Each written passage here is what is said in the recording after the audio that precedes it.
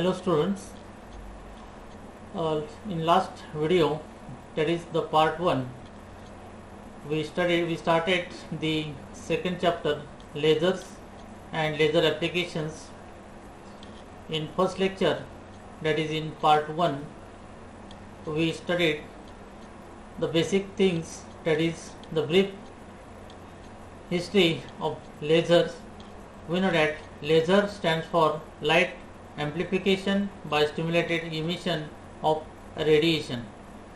In part 1, we studied the basic principles of lasers. We know that there are these principles based on the three separate features, and these three separate features, that is absorption of radiation, or is also known as stimulated absorption, spontaneous emission of radiation, and stimulated emission of a radiation.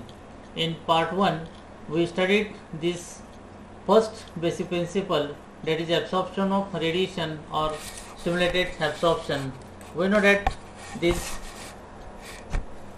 absorption of radiation or stimulated absorption, the raising of or pumping of atoms from lower to higher energy level through the process of absorption of light known as optical pumping, and this transition is known as induced absorption or stimulation absorption or simply absorption.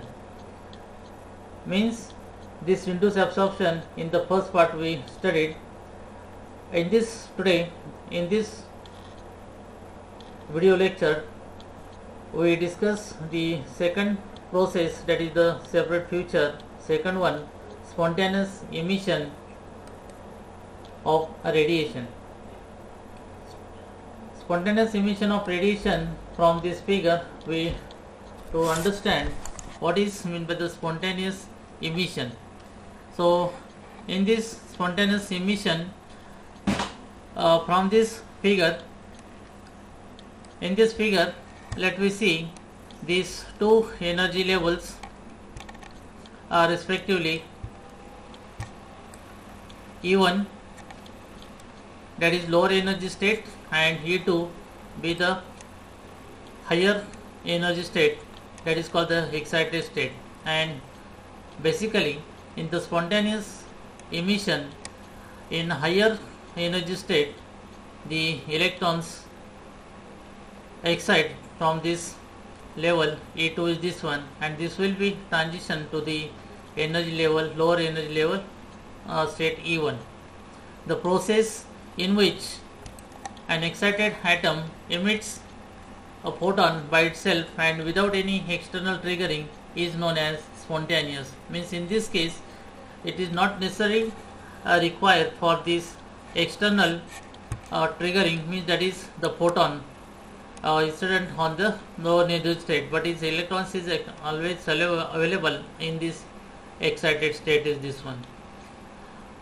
Means this spontaneous emission, but the process is represented by the spontaneous emission is nothing but the atom in lower energy state, that is A, in E1, and A star is nothing but atom in higher energy state E2. So in this case A star implies to A plus H nu is this one. Means in this case the photon is emitted from the energy state is this one.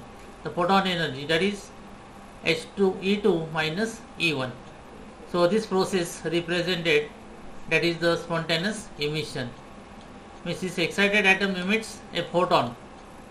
Excited atom emits what? The photon by itself and without any external triggering, that is known as what? Spontaneous emission. Then this process represents respectively, suppose the atom is initially in the upper energy state E2.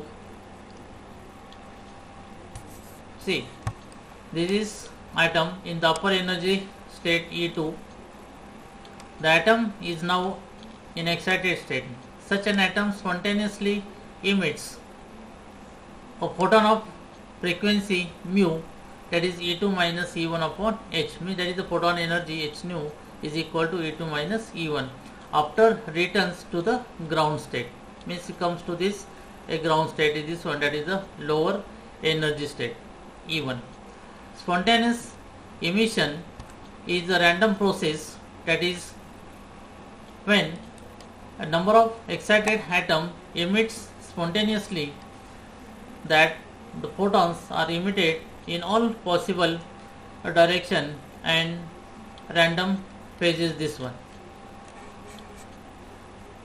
So then the spontaneous radiation is non-directional and incoherent. An atom is an excited state properly returns to the lower level by spontaneous emission.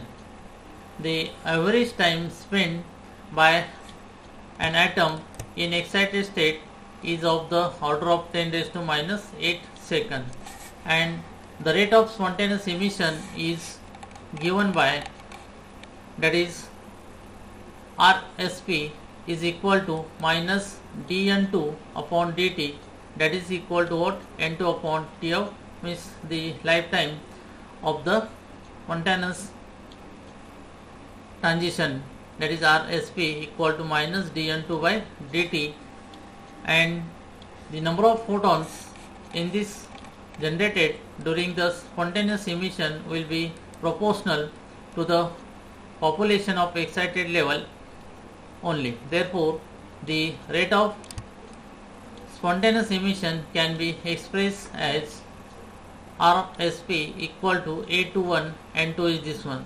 A21 is nothing but the proportional constant, this A21, and this N2 is nothing but the, and this proportional constant is known as the Einstein coefficient of spontaneous emission. So this is the process photon emission during the transition, means the photon energy emits from the lower energy state is this one, that is the photon is this one. So in spontaneous emission there are important features. The features of this spontaneous emission is that the process of spontaneous emission cannot be controlled from outside. It is essentially probabilistic in nature.